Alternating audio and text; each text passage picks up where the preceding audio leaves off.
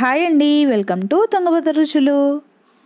అందరికీ దసరా శుభాకాంక్షలతో ఈరోజు మనము అమ్మవారికి నైవేద్యంగా పెట్టే సేమియా పులిహోర చేసుకుందాము. దీనికి ముందుగా స్టవ్ పైన ప్యాన్ పెట్టుకుని అందులో ఒక 2 లీటర్ల వరకు నీళ్లు వేసుకోవాలి. ఇలా నీళ్లు వేసుకుని బాగా మరుగుతున్నప్పుడు ఒక 2 పెద్ద గ్లాసులు సేమియా వేసుకోవాలి. అలాగే కొంచెం ఉప్పు, అలాగే ఒక 2 టీ స్పూన్ల వరకు నూనె వేసుకుని ఈ సేమియాని బాగా ఉడికించుకోవాలి. చూస్తున్నారు కదా, సేమియా బాగా ఉడికిపోయింది. ఇప్పుడు దీనిని వడపోసేసుకోవాలి. నీళ్ళన్నీ కూడా తీసేసేయాలి. చూస్తున్నారు కదా, ఇలా వడపోసుకున్న తర్వాత కొన్ని చన్నీళ్ళు చల్లుకుంటే మన సేమియా విడివిడిగా పొడిపొడలాడుతూ బాగా వచ్చేస్తుంది. ఇలా సేమియా చల్లారిన తర్వాత ఒక టీ స్పూన్ వరకు పసుపు వేసుకుని, అలాగే ఒక 2 టేబుల్ స్పూన్ల వరకు ఆయిల్ వేసుకోవాలి. అలాగే ఒక నిమ్మకాయని రసం తీసుకుని వేసుకోవాలి. చూస్తున్నారు కదా, ఇలా వేసుకుని అంతా కూడా బాగా కలుపుకోవాలి. పులుపు మీ ఇష్టమండి, కొంచెం ఎక్కువ తక్కువ అడ్జస్ట్ చేసుకుని వేసుకోండి. ఈ పసుపు అంతా కూడా మన సేమియాకి బాగా పట్టాలి. పసుపు, నూనె, అలాగే పులుపు అంతా కూడా బాగా పట్టిన తర్వాత ఇప్పుడు స్టవ్ పైన ప్యాన్ పెట్టుకుని అందులో ఒక 3 టేబుల్ స్పూన్ల వరకు ఆయిల్ వేసుకోవాలి.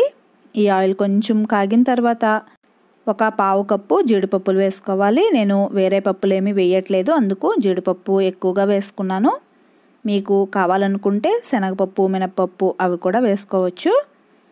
అలాగే ఇప్పుడు ఒక టీ స్పూన్ వరకు ఆవాలు, 1 టీ స్పూను జీలకర్ర కూడా వేసి, అలాగే కొంచెం ఇంగువ వేసి, అలాగే ఒక 2 ఎండుమిరపకాయలని ముక్కలుగా కట్ చేసుకుని వేసుకోవాలి. అలాగే 4 పచ్చిమిరపకాయలని చిన్న చిన్న ముక్కలుగా కట్ చేసుకుని వేసుకోవాలి.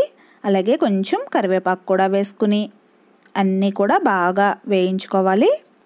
మనము సేమియా ఉడికించేటప్పుడు కొంచెం ఉప్పు వేసాం కదండి, అందుకని ఉప్పు కొంచెం చూసుకుని వేసుకోవాలి. ఇలా ఉప్పు కూడా వేసుకుని ఒకసారి బాగా వేయించిన తర్వాత మనం రెడీ చేసి పెట్టుకున్న సేమియా వేసేసేయాలి. వేసి బాగా కలుపుకొని ఉప్పు అలాగే పులుపు సరిపోయిందా లేదా ఒకసారి చెక్ చేసుకుని పైన ఒక 2 టేబుల్ స్పూన్ల వరకు నెయ్యి వేసుకుని ఇదంతా కూడా బాగా పరుచుకోవాలి. పరుచుకుని ఒక్క 2 నిమిషాల పాటు మూత పెట్టి మగ్గించుకోవాలి. అప్పుడు మన సేమియా అంతా కూడా పులుపు, ఉప్పు అన్నీ కూడా బాగా పట్టి ఫ్లేవర్ కూడా బాగుంటుంది. చూస్తున్నారు కదా, 2 నిమిషాలు బాగా మగ్గిపోయింది. ఇప్పుడు మనము సర్వ్ చేసుకోవడమే. ఇంతేనండి, మన సేమియా పులిహోర రెడీ అయిపోయింది. దీనికి చింతపండు కన్నా కూడా ఇలా నిమ్మకాయ పులిహోర చాలా చాలా బాగుంటుంది. తప్పకుండా ఒకసారి అందరూ ట్రై చేయండి. అలాగే నా వీడియోస్ కనుక మీకు నచ్చినట్లయితే లైక్ చేయండి, షేర్ చేయండి. అలాగే మరిన్ని వీడియోస్ కోసం మన తుంగభద్ర రుచులు ఛానల్ని సబ్స్క్రైబ్ చేయండి. నెక్స్ట్ వీడియోతో మళ్ళీ కలుసుకుందాం. బాయ్ అండి.